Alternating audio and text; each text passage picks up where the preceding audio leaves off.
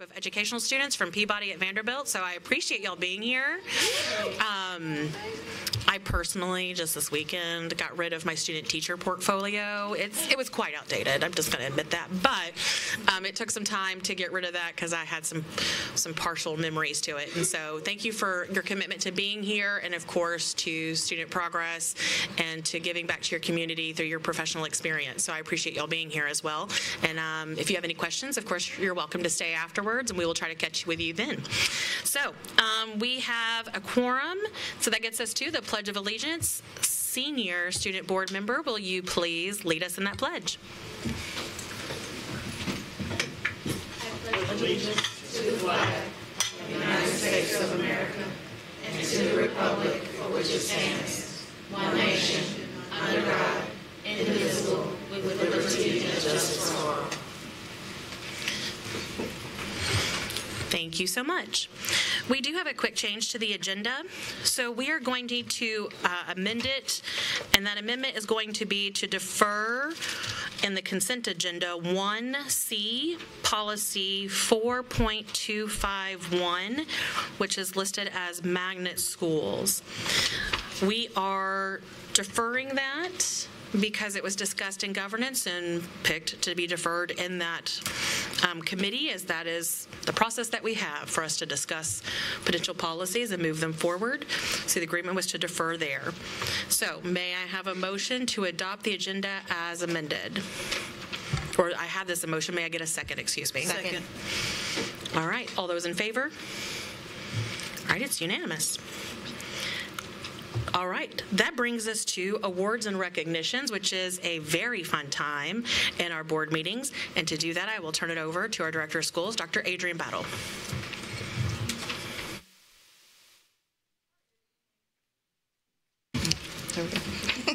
Good evening, Chair Elrod and board members and everyone who's joined us this evening. Tonight we're going to recognize a few of our Team MNPS members who are getting it done every day to serve and support our students and our families.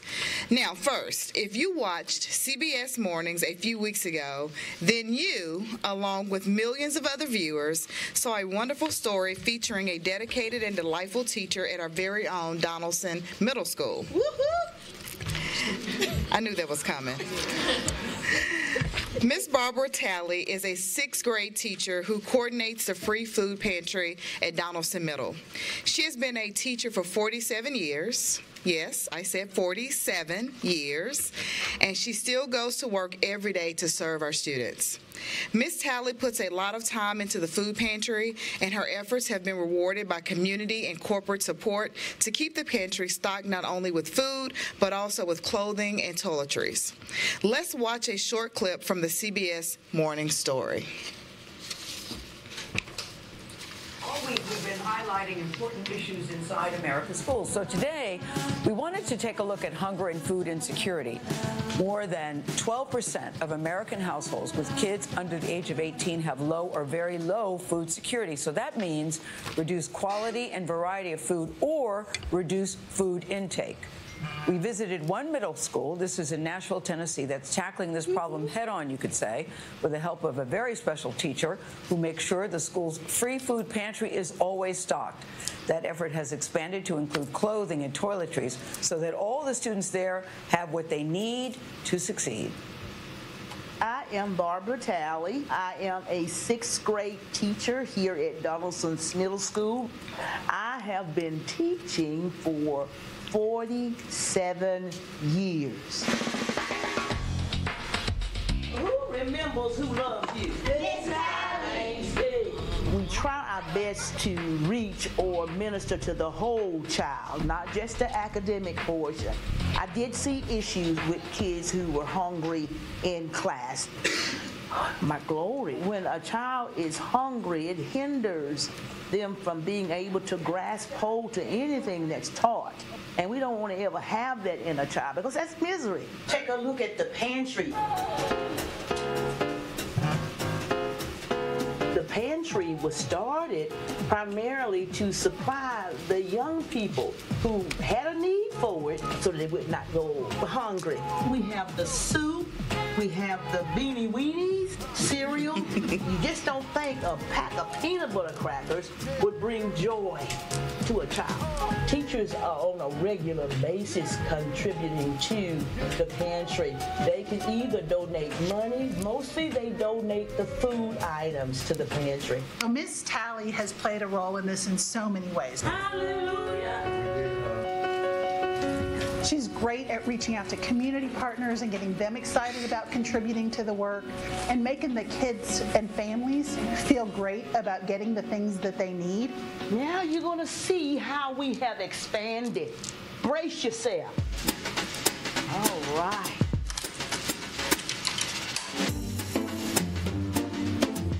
Here is our clothing pantry. They can choose their sizes. You see, I like them green pants. Somebody may like those green ones. We've got shoes of all sizes and all kinds of shoes. Now, all of these items come from donations that are taken from churches, stores, from banks, from everywhere that we can reach. It's amazing. Yes, when you can dress them up, clean them up, they might want to learn more. Any student, race, creed, color, it doesn't matter. The need is common through all children because everybody has to eat. Let's give it up for Ms. Talley, Principal Roniker, and Donaldson Middle School. So if you watched the entire segment, you know that at the end of that segment, the show's host surprised Ms. Talley while interviewing her in their New York studio by announcing that Kind Snacks had made a $20,000 donation to the Donaldson Middle School food pantry. Woo!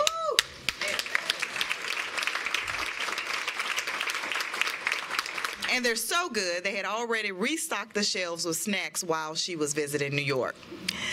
I think everyone who saw the story was taken by Ms. Talley's beautiful spirit and by the way she loves and supports her students and works to make sure that every student is known. And we know that goes for everyone supporting the food pantry work.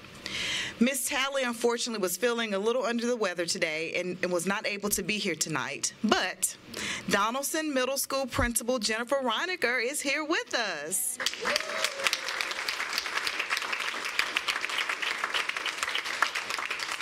Principal Roniker, thank you so much for everything you, Ms. Talley, and the rest of the team do at Donaldson Middle School to make sure your young people are succeeding. We'd love for you to come on up in front of us so we can get a quick picture. And again, please send our thanks from the entire board, from our administration, to your entire staff and community for all the work that you do. Another round of applause for Donaldson Middle School and Ms. Talley.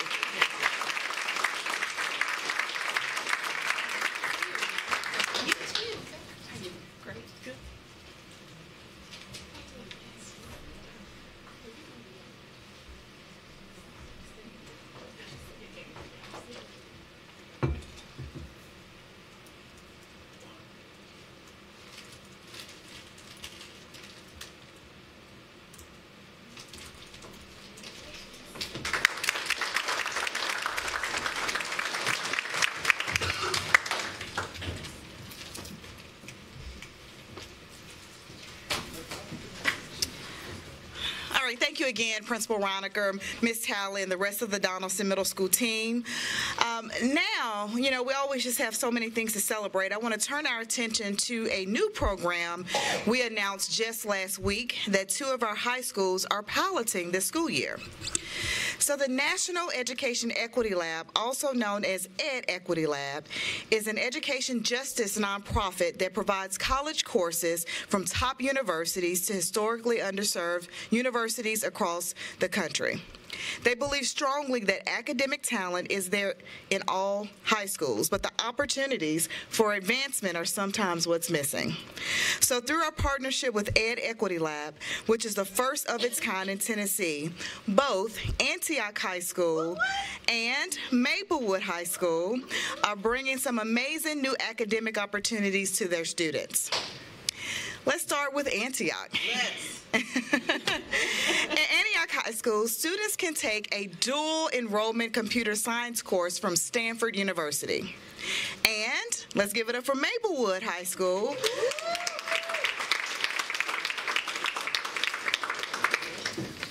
Maplewood is bringing some amazing new academic opportunities to their students as well. At Maplewood, students can take a dual enrollment environmental science course from Howard University. Y'all give it up for that.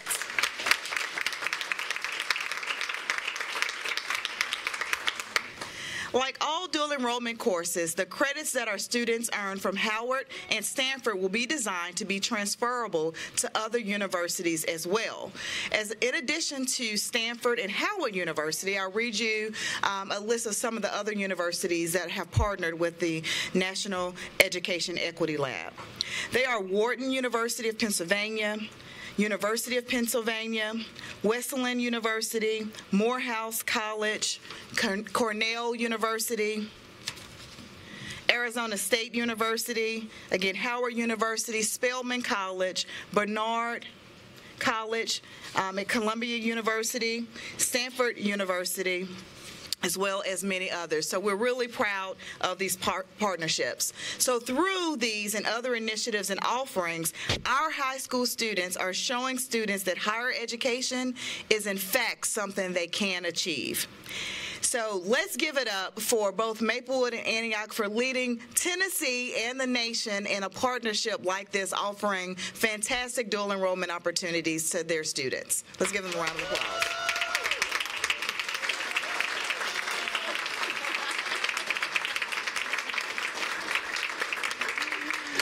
All right, and don't you all move, because I also want to take an opportunity while Maplewood is here to also thank them for their apprenticeship program they launched just last week as well with Music City Construction Careers, or MC3, and our own Gear Up Nashville team. This program is bringing skilled construction career pathways to rising seniors in fields such as electrical, plumbing, pipe fitting, sheet metal, welding, and HVAC trades. Again, this is about creating opportunities for our students for college and career, and I could not be prouder of the work and the collaboration that has gone on into making this possible.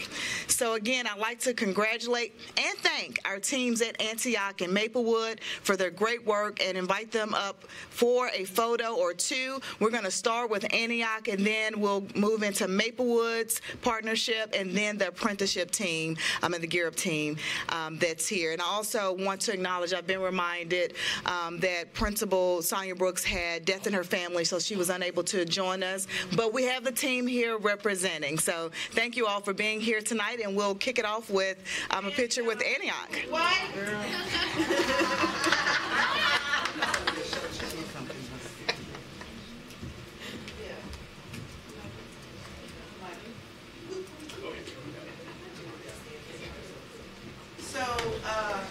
So Principal Burnett just gave me this, and I need you to understand what this represents. So go ahead, Burnett, tell them what it represents. This is a shirt from Stanford University to represent the college that our scholars are taking the dual enrollment class for, with the Antioch logo in the middle of the Stanford University. Come on, yeah.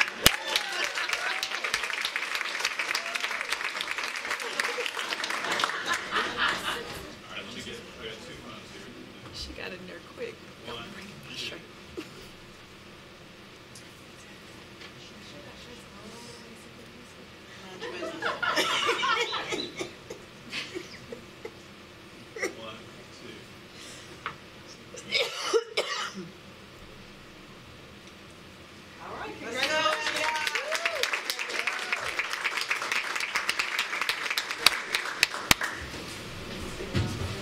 All right, let's welcome the Maplewood team.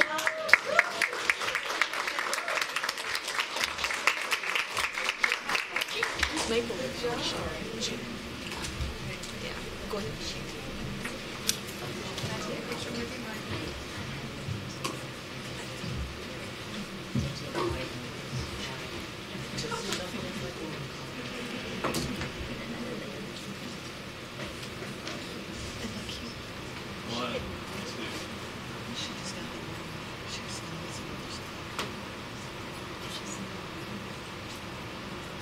All right, stop and say, so we want to welcome up the Gear Up team. capture a celebration for our internship program.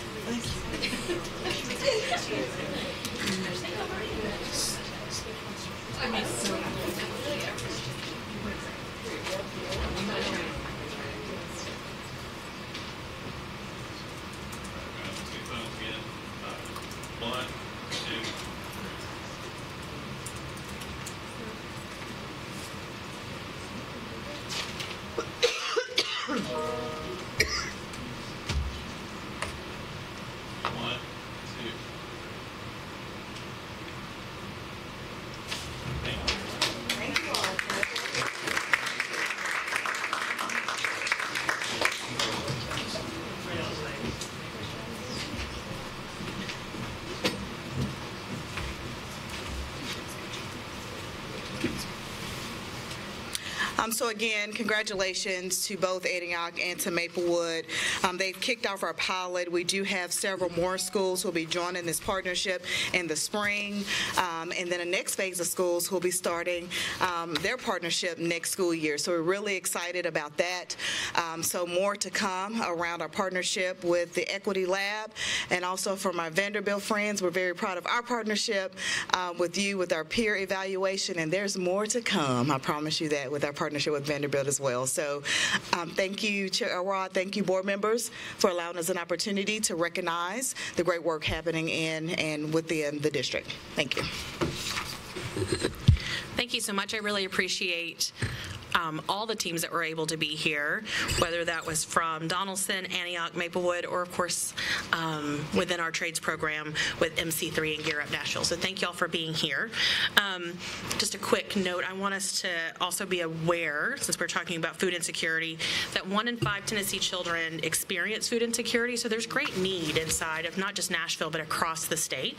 And in case you are into data, since we have a large group of students here, that is from the State of Child 2022 report from the state of Tennessee.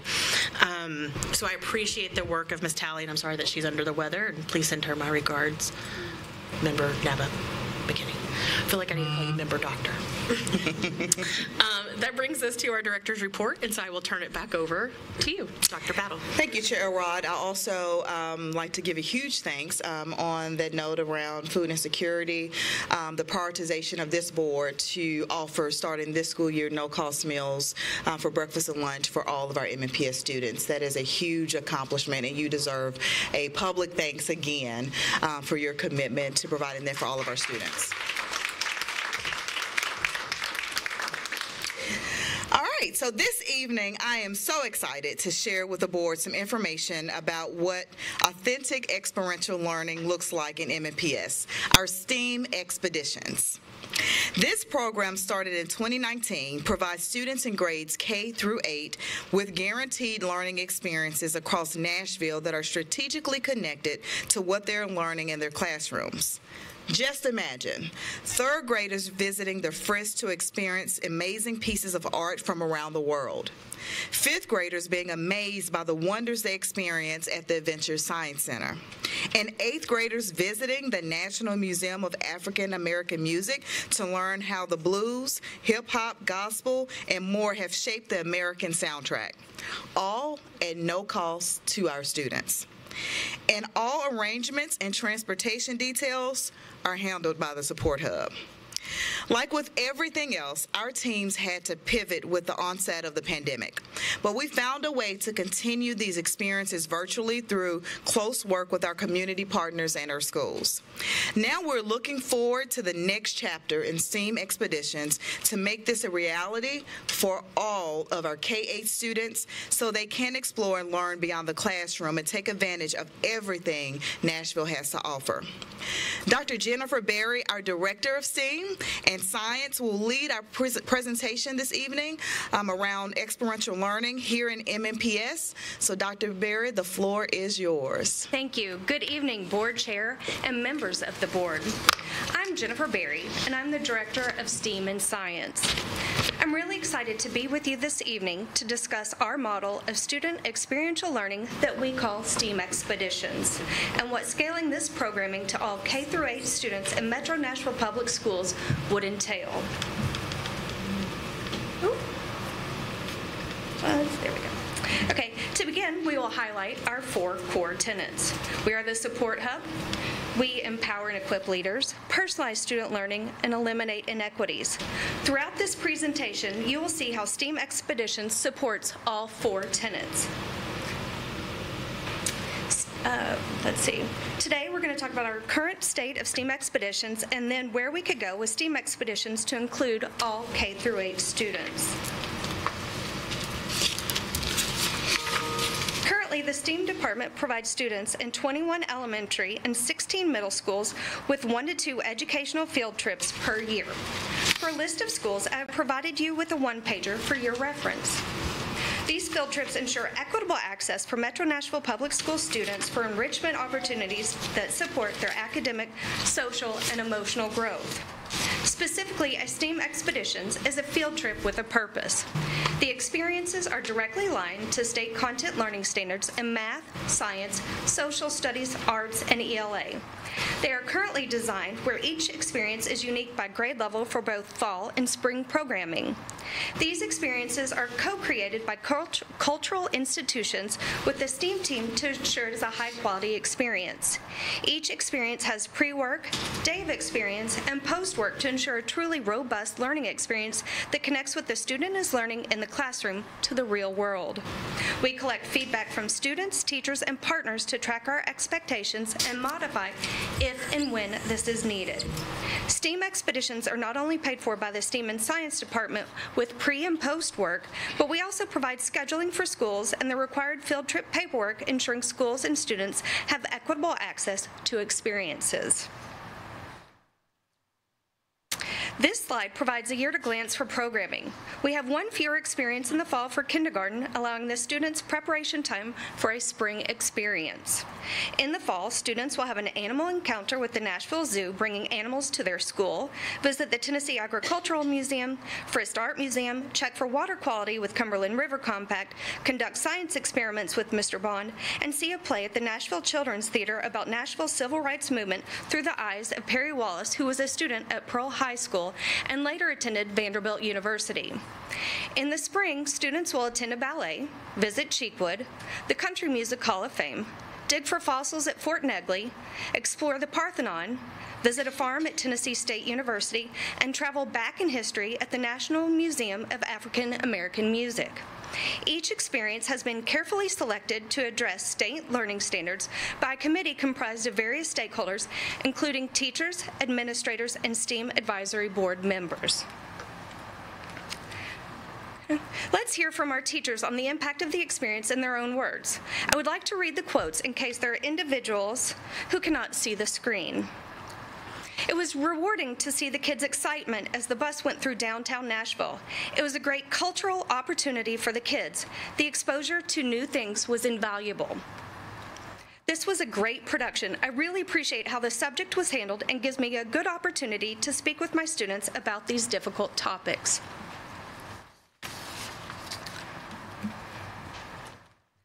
Students who have a hard time staying focused at times were so engaged in this activity.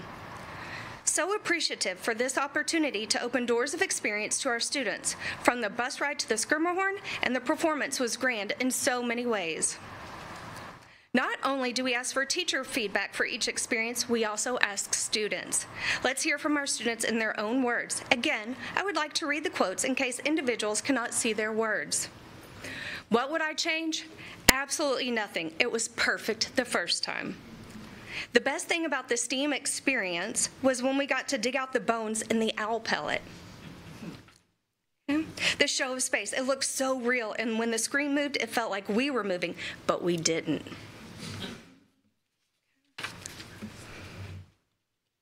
The best part was everything. I love seeing all the things about history. It fills me with joy. Even when my friends find it cool, it makes me happy.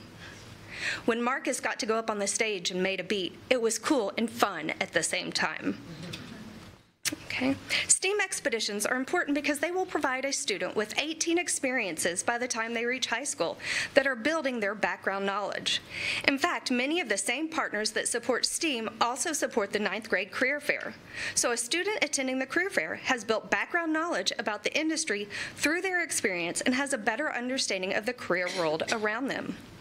According to Donna Recht and Lauren Leslie's 1988 study, Effective Prior Knowledge on Good and Poor Readers' Memory of Text, experiences and background knowledge are essential to reading comprehension. Natalie Wexler, the author of The Knowledge Gap, states that students with a solid foundation of prior knowledge tend to have better working memory as they can quickly retrieve those past experiences. Now that we know what STEAM expeditions are, let's look at the STEAM expeditions journey. In 2018, I began conceptualizing what it meant to be a STEAM student and the experiences a STEAM student should have as part of their educational journey. As a result, STEAM expeditions were conceptualized and implemented. They began in 2019 and 2020 and were canceled in March of 2020 for the remainder of the school year. In the fall of 2020, STEAM expeditions continued, although they did look a bit different as programming moved to virtual. For the 2021 and 2022 school year, we continued with programming but transitioned many of the experiences back to in-person events at the school. For this year, all programming is either in-person, on-site, or at the school. As we are currently serving 15,000 students in 37 schools and potentially scaling this work to all elementary and middle schools, we need to address the following. Increase in staffing that is dedicated to the success of scaling the work up, ensuring equitable access to the experiences. Transportation, ensuring all students are able to attend their learning experiences. Communication to support the school, teachers, and students and partners. And intentional alignment to scope and sequence for math, ELA, science, arts, and social studies. With systems-focused thinking and how we can implement STEAM expeditions for all K-8 students, we will need to think in terms of phases. As we consider scaling up programming, we have our current 37 schools, and we're working with a little over 14,000 students and 341 experiences per year. But in phase 1, we'd like to add additional schools that would bring our total to 61 schools, almost 25,000 students, and 591 experiences.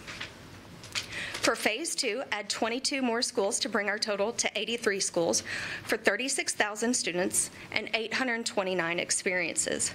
For phase 3, add 23 more schools, 11,000 more students, 246 more experiences for a total of 106 schools. At the conclusion of phase 3, this represents full-scale implementation of STEAM expeditions for every student, kindergarten through grade 8. With all phases completed, we're looking at almost 47,000 students and over 1,000 student learning experiences each year that have been carefully cultivated to support classroom instruction. As we look to add additional schools and experiences, our focus will be on strategic planning, not only with partners, but in how we phase in schools based on our clusters and needs. With an increase in the number of schools, students, and experiences, we'll need an increase in funding to support with implementation. We have detailed what this will look like for each phase in scaling the work up. As we return to the 4 core tenets, I would like to specifically address how each core tenet is supported by the STEAM department through STEAM expeditions. For re-envision central office as the port hub, we have systems and personnel from the STEAM office are in place to make the process of expeditions simple and supportive for the schools. Create and support rigorous, personalized learning experiences. STEAM expeditions are field trips with a purpose that connects the classroom to the real world. Identify and eliminate inequities. STEAM expeditions would serve all students, kindergarten through grade 8, ensuring all of our students receive robust learning experiences. To summarize, STEAM expeditions are a field trip with a purpose based on state learning standards that connects the classroom learning to the real world and students to our great city. We know experiences matter, and connecting them to the real world builds background knowledge. We also know that you cannot love what you do not experience, and you cannot be what you cannot see. I'm excited that STEAM expeditions support student learning through experiences and exposure. We celebrate our Level 5 for Metro Nashville Public Schools. As we wrap up, we ask of the board of the following. We would like you to articulate to the stakeholders the purpose and impact of STEAM expeditions to Metro Nashville Public School students. We would like for advocacy to fully fund STEAM expeditions for K through 8th grade students and teachers and encourage partners to participate in this work and to apply to become a STEAM expedition site. With that, Dr. Battle, I turn it back over to you. Thank you. Thank you so much, Dr. Berry, for that presentation and walking us through the STEAM expeditions. Chair Elrod, I will turn it back over to you, as I'm sure there are a number of reactions and questions awaiting us. So I'll turn it back over to you at this time. Thank you. Thank you so much. I will start with Member Nama McKinney. I am so excited about this. I remember when we first started this implementation of STEAM across our middle schools as a focus. I was part of the STEAM Advisory Council during that time and saw the bumps and bruises that we went through to get to this point today. I truly appreciate, Dr. Berry, the work that you have done since you have taken leadership over this. Also, Dr. Williams, the work that you have done to support this, and Dr. Battle for bringing our vision back to.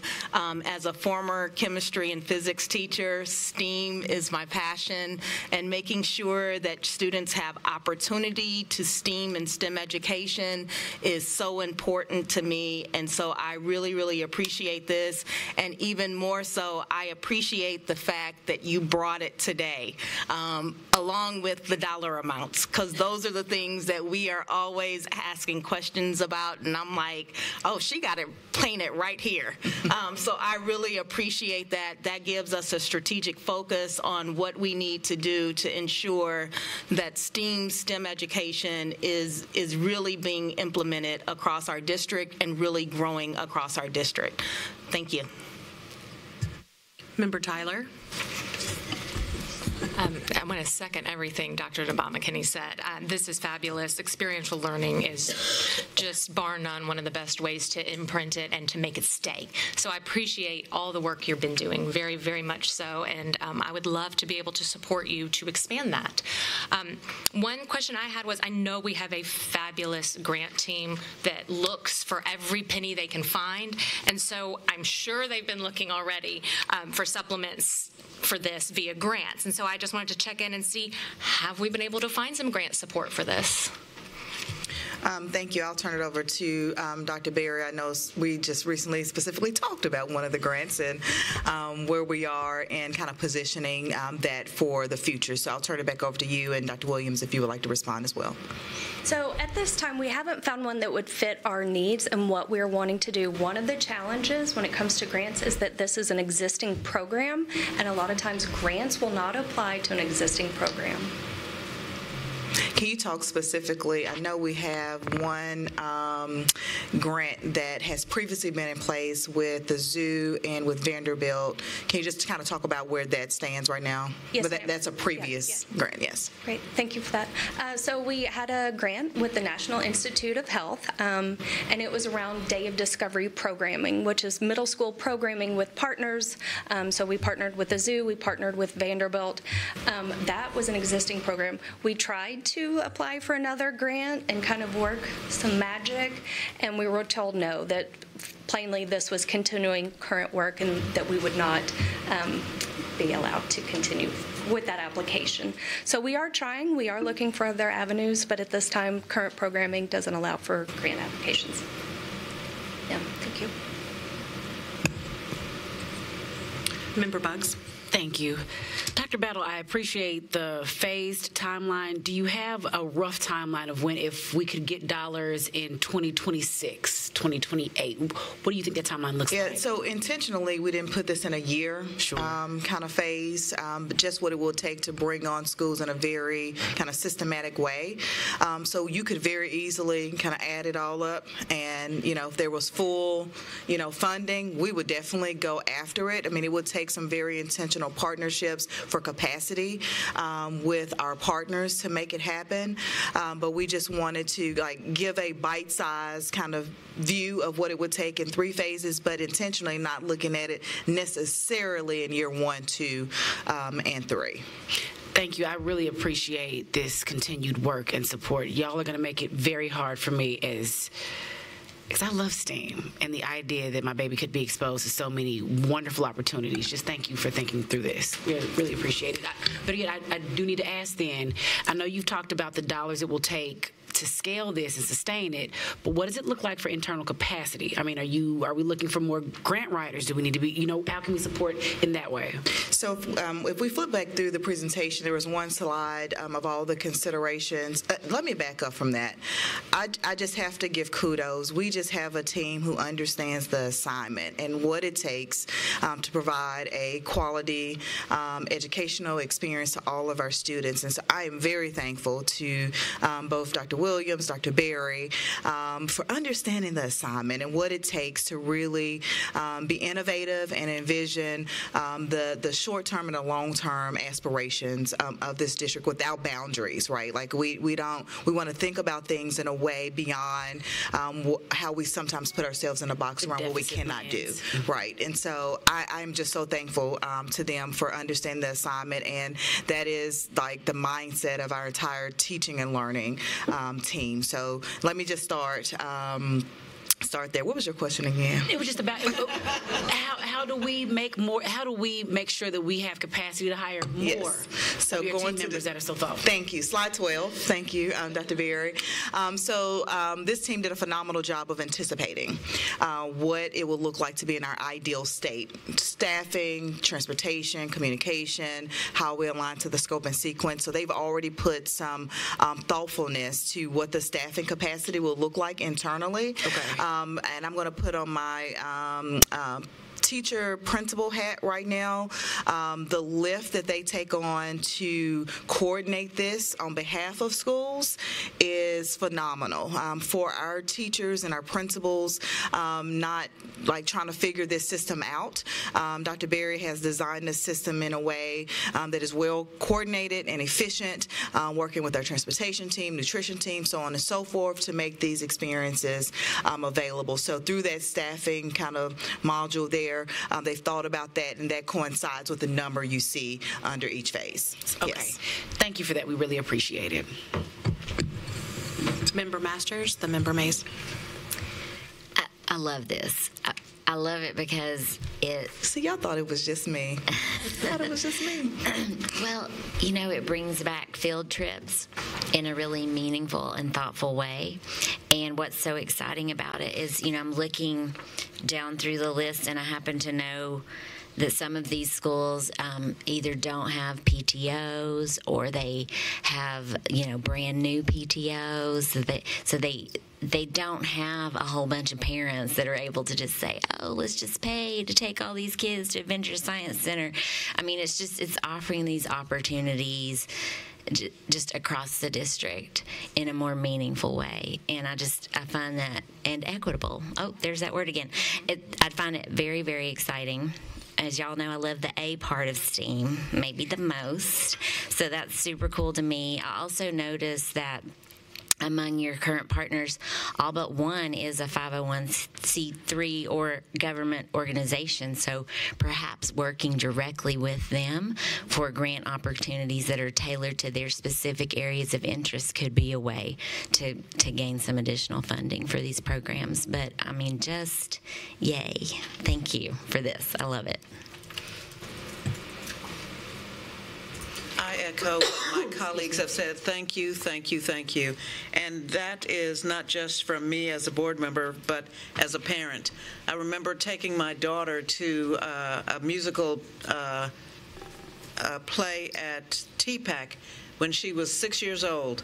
She still to this day talks about that, and that is, I'm not going to give her age, but it's been more than 25 years since she saw that play. So the point here is that it impacted her and changed the trajectory of her pathway. And I think that could be the same thing that's said. When I looked at these comments from the students, I know that it is being impactful to them and their future goals. So this is an amazing, amazing report. And I thank you for that. I really, really appreciate seeing this information. And I think you have a whole room full of advocates now. So thank you. Member O'Hara Block.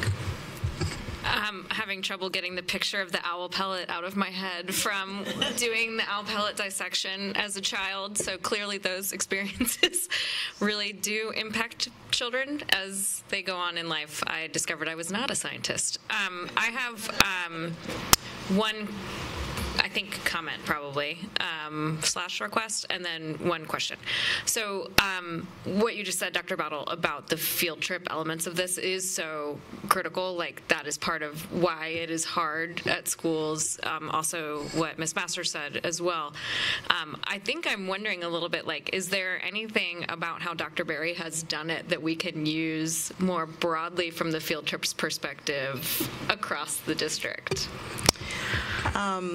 Dr. Berry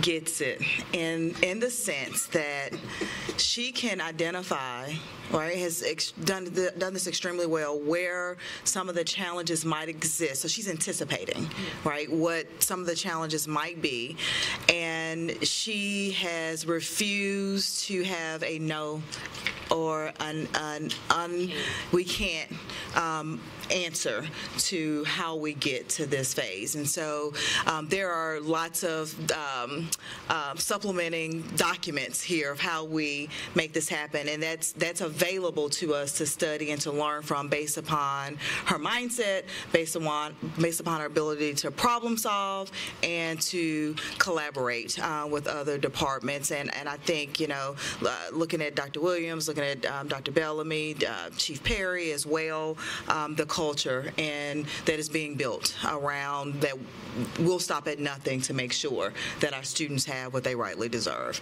So I think those are some of the key ingredients, and I'll just share, we've been convening about this for quite some time, and I am more and more excited every time that we convene, because we are usually able to identify a challenge or an opportunity, and the next time we come together, we have a solution to the problem. So again, those are just some of the key ingredients. That's why I'm so thankful for the team that's here and not here that I get to serve with. They understand the assignment. They understand our mantra of every student known and what it takes from us as adults and leaders to get it done. Yeah, and so some of those kinds of learnings can be documented and shared out. Yeah, I mean, she uncovered a few myths, if you will, good.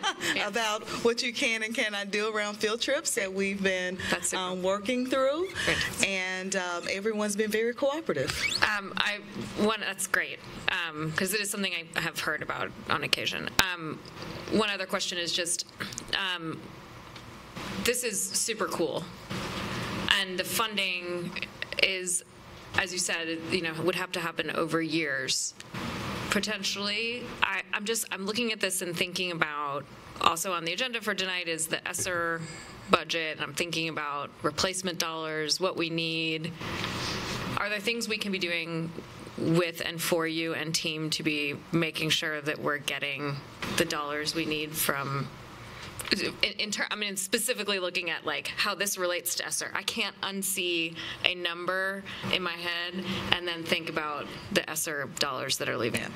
I mean, this is, as we plan for ESSER sunsetting, it will take extreme prioritization for this board and for our administration. Part of the reason we wanted to bring it to you today is because we're thinking much further in advance around our operating budget process and the clarity around that process and the aspirational budget items that are included. And so that's why we wanted to get it to you today. This is, so when we're thinking about the investment needed for our STEAM expeditions, we are talking about recurring funds, right? So we don't want to start something and then have the inability to continue the programming that you see here. And so we're thinking about this in investments that are sustainable, that we can have these guaranteed experiences, right, and these personalized experiences available to every K through 8 student in MNPS. And so the two things do go hand in hand as we're thinking about ESSER being non-recurring, and then at the same time we're going into an operational budget process. What are the priorities, and how are we going to keep the priority to do great things like this on behalf of our students? Junior board member, do you have comments or do you defer? Defer. Senior, do you have any comments or questions? This sounds really cool. And I feel like every time I hear about the elementary school kids, they're getting slides in their classrooms, they're getting field trips every year. Like, I didn't have this, but no, this is super duper cool. I went to a STEAM school for middle school in 2019, 2020, so COVID happened. But, you know, to see it grow and expand, this is like super cool because I saw it in the beginning days and it was not this organized. And I also have a sister who goes to a STEAM elementary school, so she comes home and she's telling me all the time, I have a field trip. I'm like, how do you have a field trip? You just had a field trip. So it's definitely out there and it's definitely impacting kids, and I think it's super duper cool. I heard someone say just to see that real world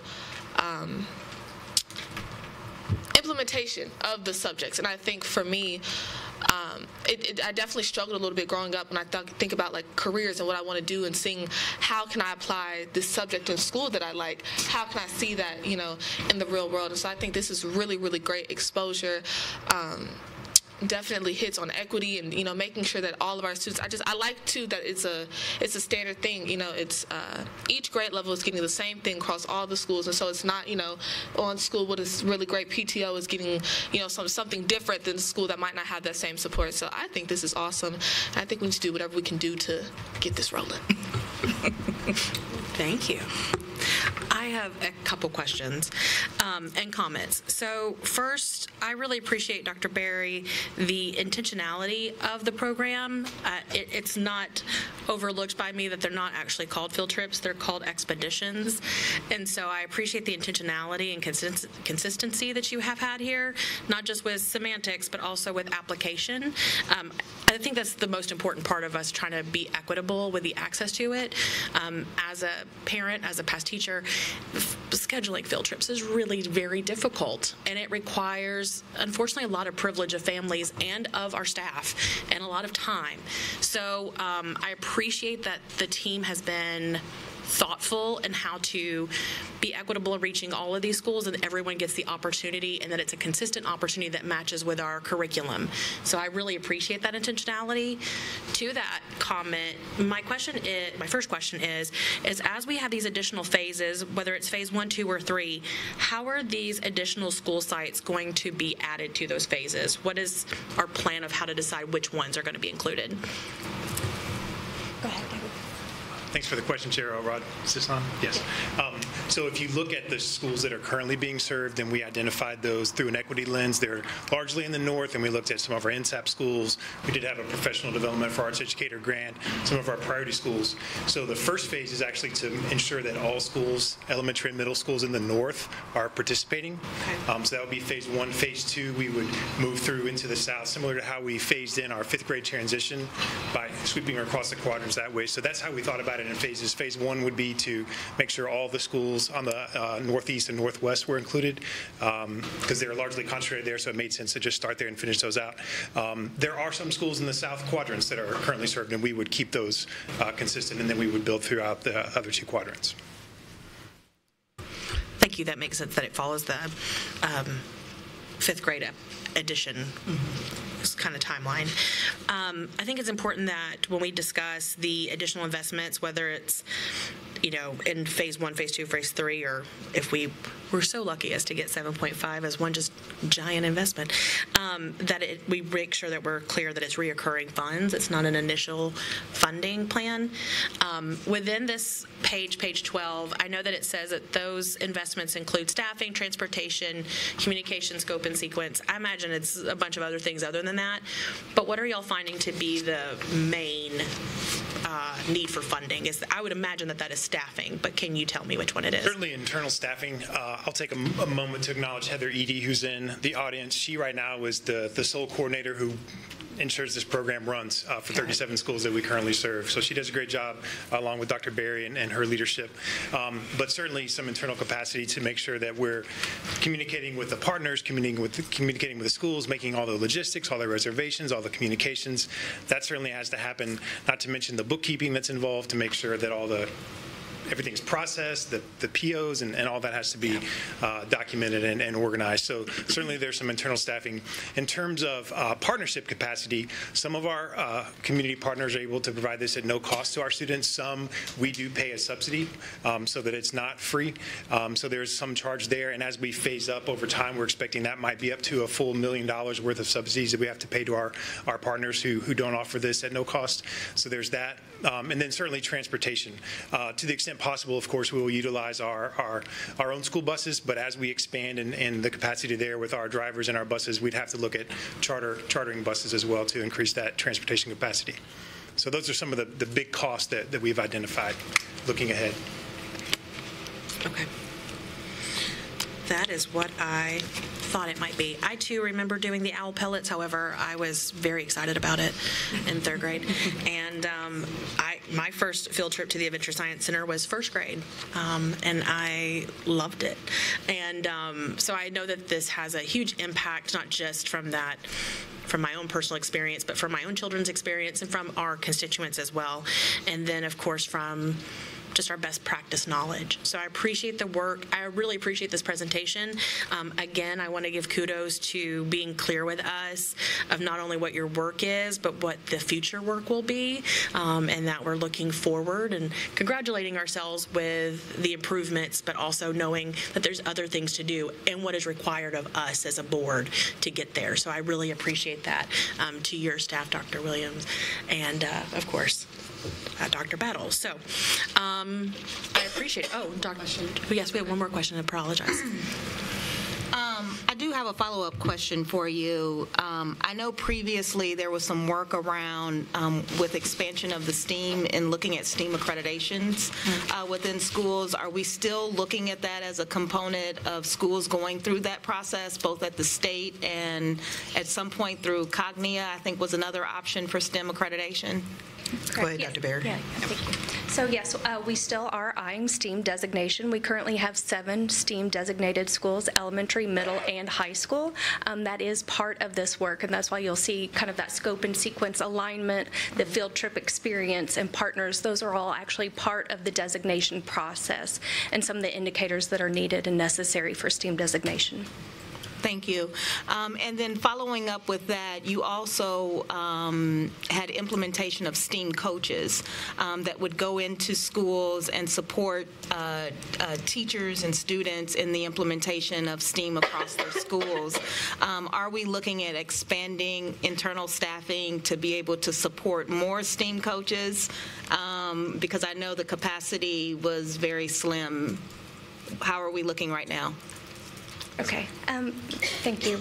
Yes, we do have 4 STEAM coaches, but we are also the science department, so we've been wearing multiple hats. Ideally, we would need to separate this work out from the science work so that we could do it with fidelity. Awesome. And then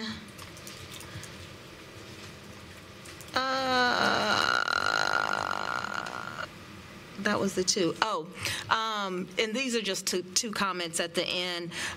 As far as the expeditions, I just want to, make sure that as we think about these expeditions that students are having and the work that they're doing around STEAM education is really an extension of what they're doing in the classroom and building upon that real life experience to really deepen the knowledge for students. And as we've seen, there's a lot of research around how STEM education or STEAM education really improves literacy and numeracy for students as well. And so, I'm really committed to making sure that we are getting this right and finding ways to be able to get that funding and support for you to continue to expand this program.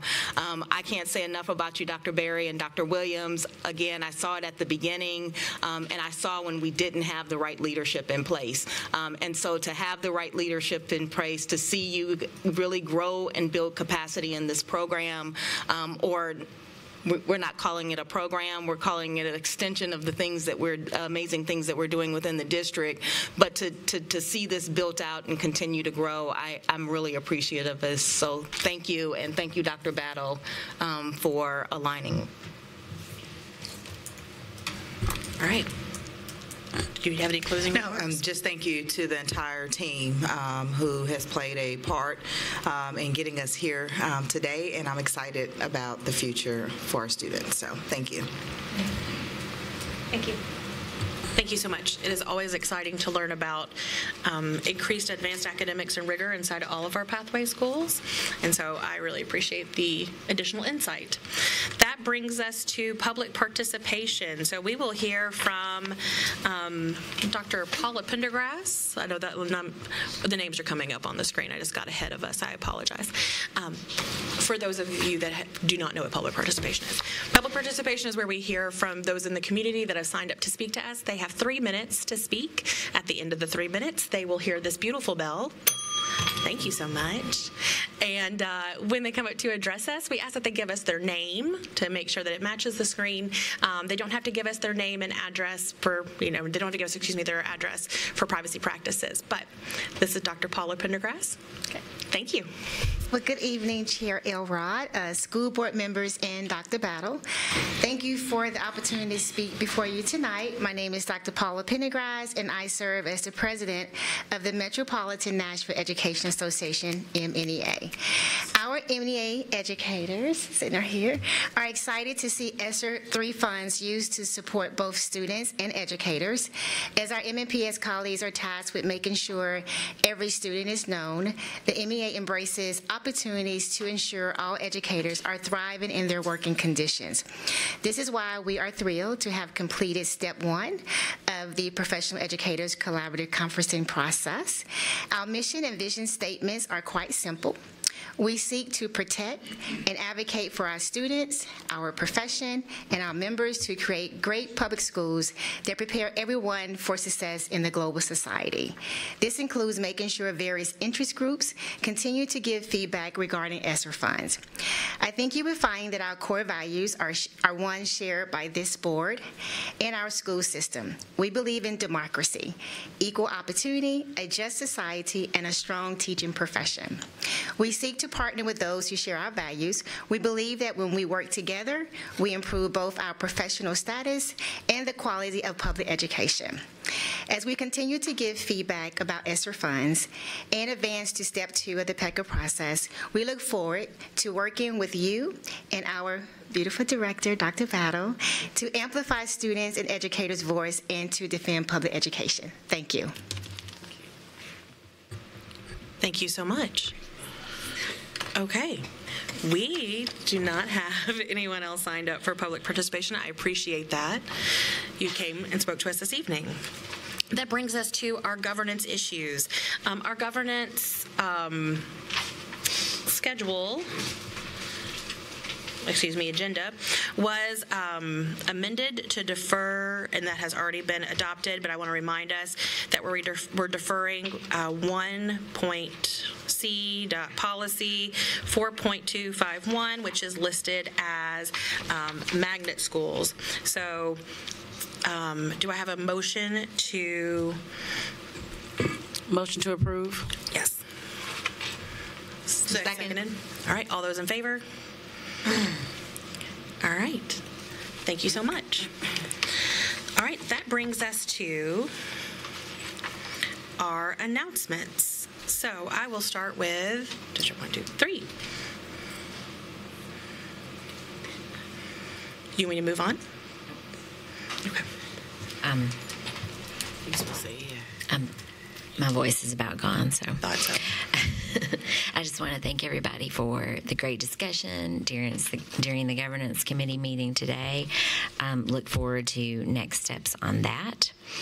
And I also wanted to mention, I just got a fun flyer from the principal of Stratford High School about a Spelman College NSST dual enrollment career pathway program there. And he always texts me when exciting things are happening, and it always brightens my day. So just another part of the discussion that we were having earlier. So good things happening in our zone, schools, and I think that's it. District 4.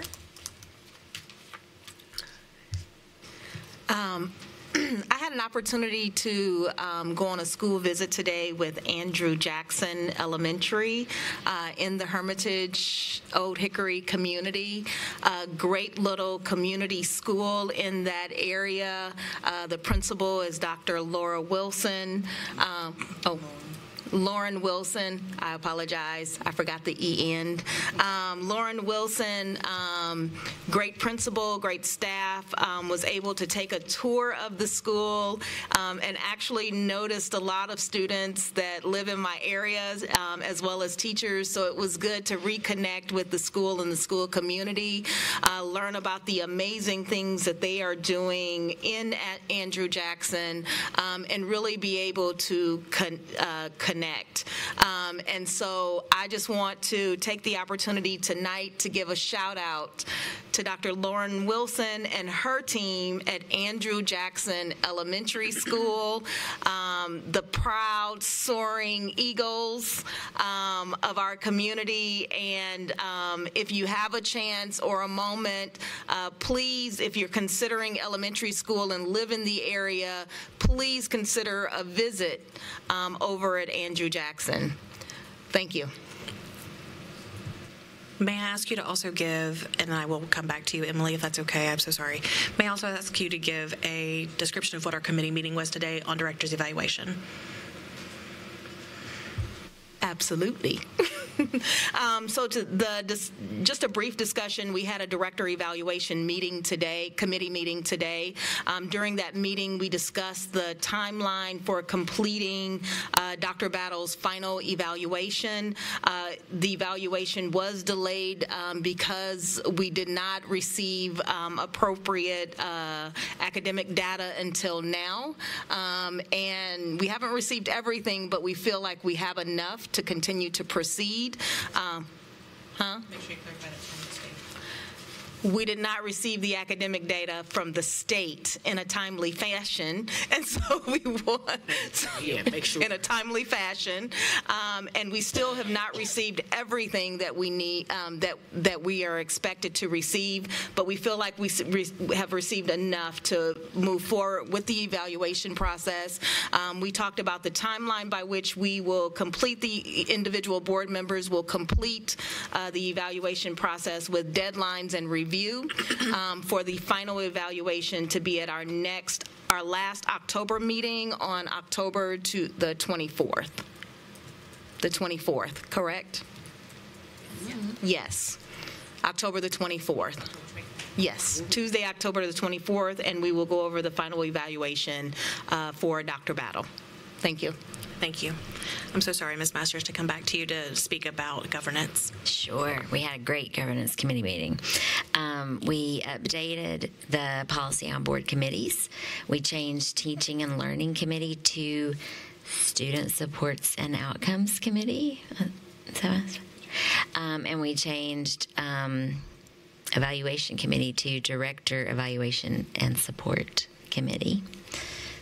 To better reflect the realities of what we do within those committees.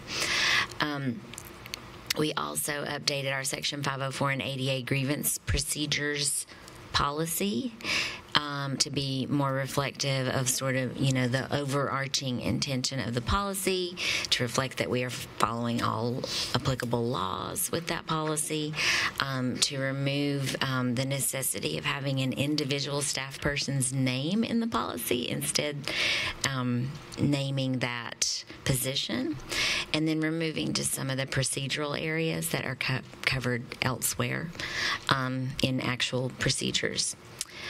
We had, I think, a robust discussion around our magnet schools policy. We did not pass any change to our magnet school policy as a part of our consent agenda this evening, but we did continue the discussion that we started on August 29th at our board retreat around how we can, as a board, work to create more equitable access to enrollment in our academic magnet schools. Thank you so much. All right. Thank you, District 5. I apologize that it took a moment to get to you. Oh, no worries at all. Thank you very much, Chair Elrod. First, I would like to remind the public that the Nashville Public Education Foundation Hall of Fame is tomorrow at 11:30. They are a nonprofit that walks alongside an MNPS in different ways, and as a point of privilege, I'm just very excited that my uncle, Representative Reverend Dr. Harold Love, will be will be inducted into the NPEF Hall of Fame, and so I'm so excited to elevate him and all that Whites Creek High School and MNPS did for him. I also want to elevate that we'll have another Parks Board meeting in 2 weeks, and I'll be prepared when we come back in October to give any updates around, again, that the golf facility and what it might look like, what it might mean for MNPS students to participate and really learn to play golf free of charge. And just so I'll be sharing updates about that renovation. But there's also Sundays in the Park happening at Warner Park in October. Again, I'll share those updates at that next meeting. Also, there's an Alignment Nashville board meeting tomorrow. Because we only meet quarterly, I'll be sure to just take some good notes and recap for you all. Thursday, this week, later. I'll be sure to recap for you all anything that's pressing. And let me make sure that I get to that meeting. Because I will not be here in at least the next 11 months, I'll go ahead and say this. I'm still very frustrated that as a school board, we decided to engage in a director search as our interim director was both pregnant and about to celebrate her birthday. But Dr. Battle's birthday is this coming Saturday, September 30th. And as the trooper, the visionary, the leader that you are, you just rolled with the punches during that. We didn't even know you were celebrating a birthday, and you still just kind of showed up after having given birth to a whole human around the same time as your own birthday. So we just continue to be thankful for your leadership, your life, the leaders that you have that are around you, the way that you've developed this leadership cabinet, and even the leaders that you pour into every day. So happy early birthday. We thank God for you. Lastly, I told you there are 2 votes that still haunt me, and then I just feel terrible that we engaged in a director search while you were both a human and a professional. So just thank you for rolling with the punches.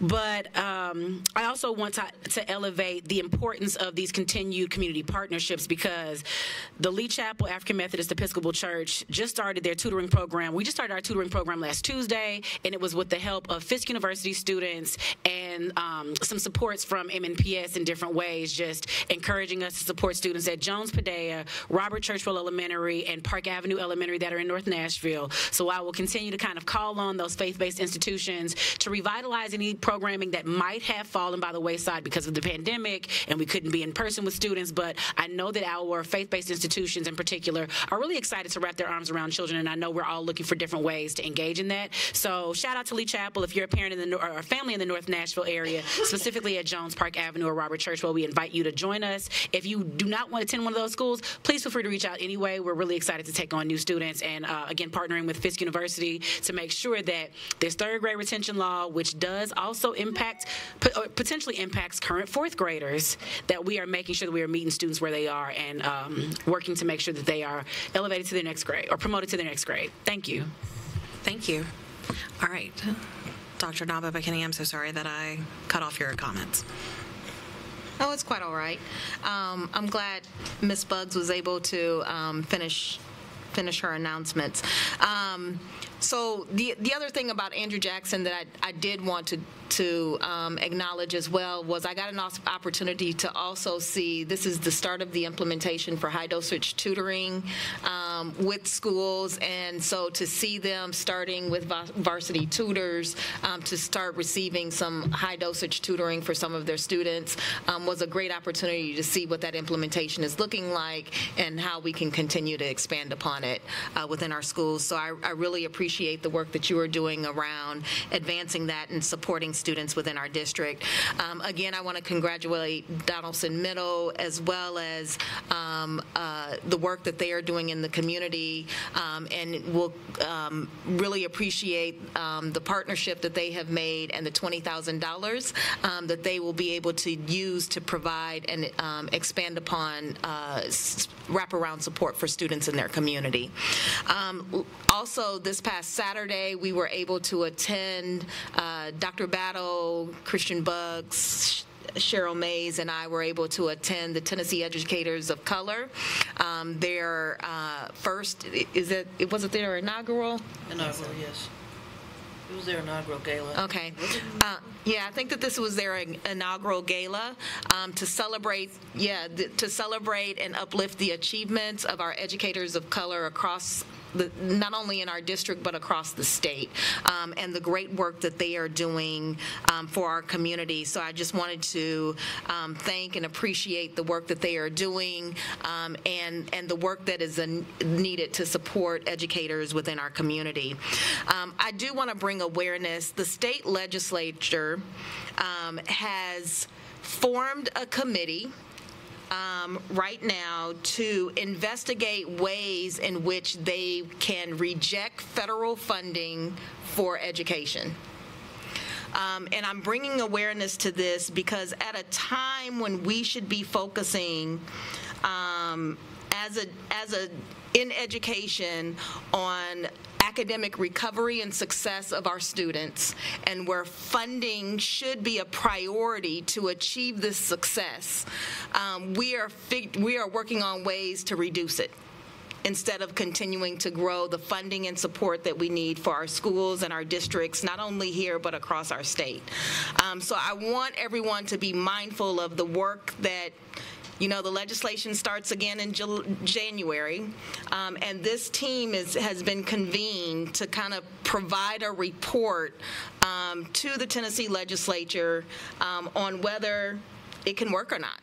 And so we need to start thinking about potentially what that impact will be for us if something like that happens with the sunsetting of our funding and different things. This is just another thing that we're having to think about and decide and really be intentional about. So please keep it on your radar. Continue to think about it. I ask the community to, to be aware of it, and to be involved and to be engaged in this process. This continues to be an attack on education, and we have got to get it right. And if you guys don't know what federal funding provides, it provides support for our students with disabilities, as well as English language learners, students who are economically disadvantaged, and all of those components. And so these are the students who are most vulnerable and who need our help the most. And so we want to be conscientious and mindful of this as we continue to move out. And then last but not least, I want us to also, our board vice chair, Frida Player, is out on medical leave. Please just keep her in your thoughts and prayers during this time for a speedy recovery, and hope that she gets back with us as soon as possible. And also, in light of October is Breast Cancer Awareness and Domestic Violence Month, we will not reconvene until the end of October.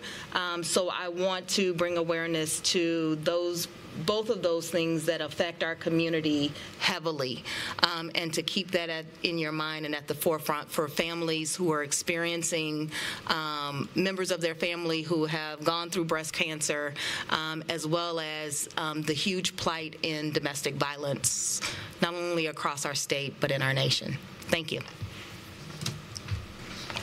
District 6. Thank you.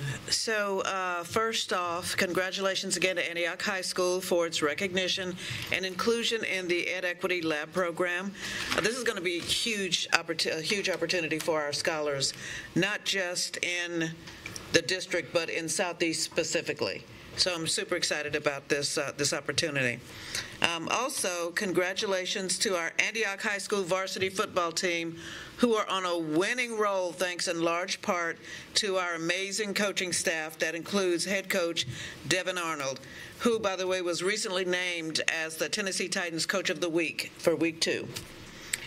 And big congratulations to the entire football team and coaches in the inaugural Burnett Bowl.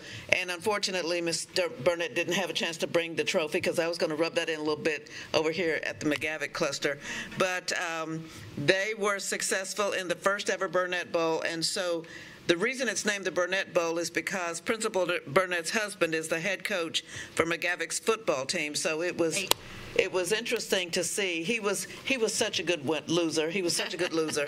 But the art students at Antioch High School created a helmet trophy. They actually took a helmet, painted one side with Antioch's logo and the other side with McGavick's, and that trophy will travel back and forth between the two schools. Whoever wins gets to keep it for a year. So it stays at Antioch this year. So you know. In addition to this big win, our Antioch football team pulled an upset over Cane Ridge High School earlier in the season. And this is significant because this is they were on a 10-year drought winning against Cane Ridge High School. But it also ended a 22-game losing streak for Antioch High School, so they are on a pretty good run right now. They just recently beat Stewart's Creek Redhawks in a 34-27 win over last Friday. And so we'll say good luck to our Bears as they take on Mount Juliet in Mount Juliet this Friday at 7 p.m. I think they're going to continue to do well. And a really great recognition is 92Q Radio just provided them a pizza party because they had been not winning for so long, and they said to them, if you win, we will make sure that you have a pizza party. So 92Q Radio went out and provided a pizza party to our varsity football team yesterday. So that was kind. We also want to shout out our Antioch cluster bus drivers who took on the Antioch High School football team in a tug of war right before a football game, and the bus drivers won. So the lesson there is that you're never too old to teach these young'uns a lesson. So, yeah. And additionally, finally, I attended the TSBA Fall District meeting yesterday, where I was able to meet and chat with other school board members representing the 9 Mid-Cumberland districts in the state of Tennessee. So among the topics of discussion were discussion on preparing for new legislation around updating the Director of Schools hiring practice, which is TCA 49-2-301. And the reason they wanted to have that conversation was because part of that, included in that code, it says basically that the requirement for a director of schools is to have a bachelor's degree. Now, most school districts have the opportunity right now to enhance that criteria to include several other really important things, like, you know, having a teaching license and having experience in school administration, you know, those things. The reason this came up was because there was a situation in West Tennessee, and I think we all know what district that was in, where the interim superintendent has a bachelor's degree and was denied an opportunity to serve as a superintendent. And as a result, there was a call to for a legal opinion on whether or not that was good practice. And so TSBA is concerned that well, not concerned. They want to get ahead of this issue again. Now, this is the first and only time it's happened in Tennessee, to be clear. But they want to get ahead of the issue going forward, if it should happen again, with changing the verbiage in this code to indicate that boards can actually ask for additional criteria in the application for our director of schools. Now, there was a lot of pushback from the board members that were there, rightly so, because one of my concerns was that if we start down this road, it could open us up to a lot of other things. And specifically, if we get to a place where we have the General Assembly looking at, hey, why don't you take a look at changing this verbiage? They may get a little verbiage happy and try to change something that will negatively impact all districts. So that was not something that was well received by the members that were in attendance. So there were some concerns there, but I think it's going to continue to work itself out. The goal was for TSBA to come up with some legislative ideas that they could present when the session starts again in January. So it's ongoing. But I encourage everyone to attend those meetings. They were very informative, and it was really nice to be able to sit with and talk to some of the other school board members from around the state. And I started my school visits in this month, and they will continue through the month of October. And so I'll give a quick shout out to Cane Ridge High School, Cane Ridge Elementary, Thurgood Marshall Middle, Intrepid College Prep, Cambridge Early Learning Center, and we've got upcoming meetings with Kennedy Middle School, Knowledge Academies, Mount View Elementary, Antioch Middle, and Smith Springs next week. So I look forward to visiting with those schools and the additional schools that I have not had an opportunity to meet with. And one other thing that I want to mention is that planning is underway right now for the 2024 Nashville MLK Day programs. Now, part of the planning for this program always includes our students. So we have opportunities for students to engage in the planning process as part of our MLK Day Youth Committee. Students will receive community service hours for their participation. So any students that are interested should email NashvilleMLKDayEvents@gmail.com or go to the website at NashvilleMLKDay.com. under the Get Involved tab to sign up to volunteer for the youth committee or any other committees. Anyone else interested in volunteering can absolutely also jump on board and volunteer. We'd love to have you. You will also be able to find additional information about the week of events for MLK Day there, and we will have an announcement on our keynote speaker coming up very soon. You won't want to miss it. And finally, just as a reminder to all parents who have emailed or called us, take advantage of the upcoming community meetings to discuss the potential changes to the magnet school policy. This will be your opportunity to weigh in and get your voices heard. If you don't take advantage of it, you get what you get, basically. So, thank you. District 8. So this past week was the first meeting of the Parent Advisory Council, which is a parent-run organization providing opportunities for more and different kinds of engagement for MNPS parents. So thank you to the PAC leadership who organized that meeting and to all those who showed up. It was a good conversation about what it is that PAC does. Thank you as well to MNEA, had some teachers that came out to talk a little bit about the relationship, establishing a good relationship between students, families, and teachers. And so PAC meetings also occur in clusters, and all of that information can be found on the PAC website and also via their social media. I have made several announcements over the last little bit about a thing called Kitizenship, where Dr. Battle is one of the judges, and that is now, they got 200 submissions, so thank all of you for your help in pushing, as you did. They are having a celebration and the presenting the art and the ideas, et cetera, of students on Saturday, September 30th. So it's this Saturday, Dr. Battle's birthday, from 1 to 2 p.m. Are you also judging on your birthday? No. You'll be dumped. Oh, the judging is happening. I have seen some of these submissions, and they are super creative and awesome. So a great opportunity to learn about what our kids think we need to be doing. And actually, I would suspect for all of us, there might be things that students are talking about in there that we would be interested in hearing more about. So if you're free Saturday from 1 to 2, I will post all of that on my social media. Thank you again to Dr. Battle and Chief Sullivan and her team and Chief Bracestead's team and everyone who threw a really rockin', groundbreaking party at Percy Priest this past week. really appreciate all the work that's been done to get us to the point of groundbreaking, which is literally the first part of a very long process, but it takes a lot of work to even get there. So thank you to all of you for that. And lastly, I want to take a moment to recognize the father of our former board member in this chair. So Jeannie Poopa-Walker's father, Enrique Poopa-Walker, who was the Centennial Professor of Spanish at Vanderbilt University and a renowned local artist, passed away yesterday.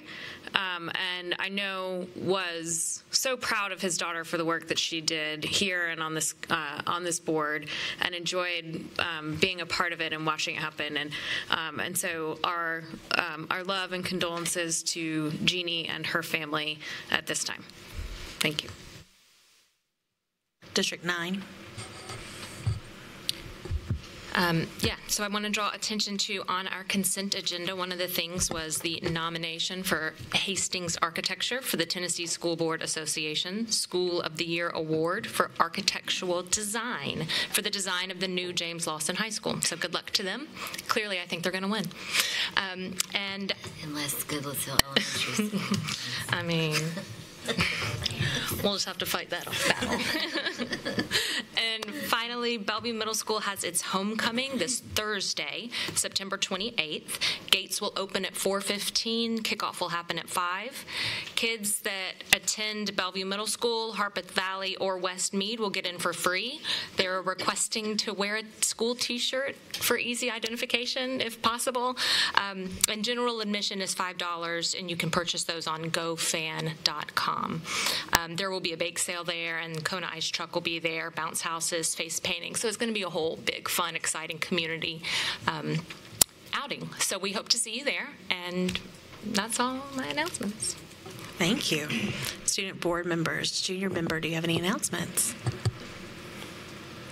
Sad to announce that we lost our homecoming game, and our homecoming dance had to be rescheduled to the 27th of October, and we did lose to Hillsborough, which, but we do have our volleyball game against Hillsborough today, I'm pretty sure. So, we'll see who wins that. Really excited to see us getting nominated for an award for our architecture. Honestly, the school's really beautiful. I like it a lot, but it's still really difficult to adjust, especially because it's the difference in like layouts between Hillwood and Lawson, and the scheduling too. It's been difficult for all of us. I think I've heard a lot of people say that they miss Hillwood, but Lawson's beautiful. I think the library, cafeteria, gyms are beautiful. I think we're happy to be out, but we do miss it. But I mean, that reward and Hillsborough, all around. Win some, you lose some. So I want to say happy early birthday to Dr. Battle. So I think that's all I had to say. Senior board member. I didn't really have many announcements, except for a great, we won our homecoming. 35-0. But we love Lawson. It's a lot of love over there. We had a great time with their cheerleaders. It is our volleyball senior night tonight. I expect us to win that too. But, it's all in good fun. I support all MNPS schools, unless they're playing Hillsborough. But you get it. But yes, happy early birthday. And yes, everyone stay safe. And yeah. Thank you so much. For District 2 announcements, last night I had the Overton PAC meeting, and appreciated a lot of those families coming out. We had an increase of participation from all the schools inside of the Overton cluster, so I appreciated that. They said that there was an upcoming district PAC meeting in November potentially, so we'll keep you updated on that as those are decided upon. Also for District 2 announcements, I will be hosting weekend office hours on Saturday, for October 21st. The plan is between 10 and 8 a.m. at the Starbucks on Nolensville Road, commonly referred to as New Starbucks. For board announcements, everybody's kind of beat me to the Libra Birthday Coalition here, and so I appreciated that announcement for Dr. Battle. Also, October is Breast Cancer Month, as also mentioned. I want to make sure that our staff and educators know that there's oftentimes free screenings and to check their emails about those. That's a really wonderful benefit of our insurance, and we hope that you take advantage of those. Early detection is key often. So please do that. And then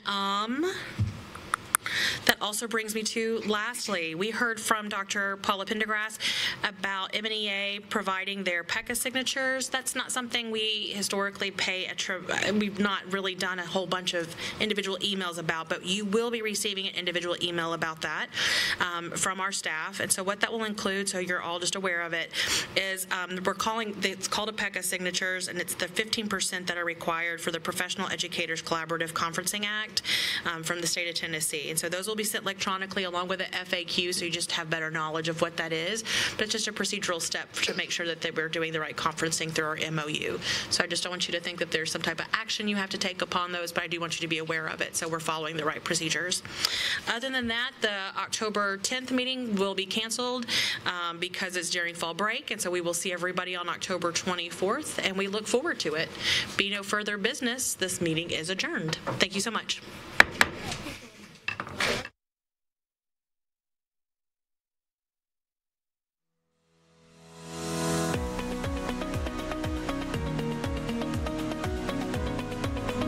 This has been a service of the Metro Nashville Network.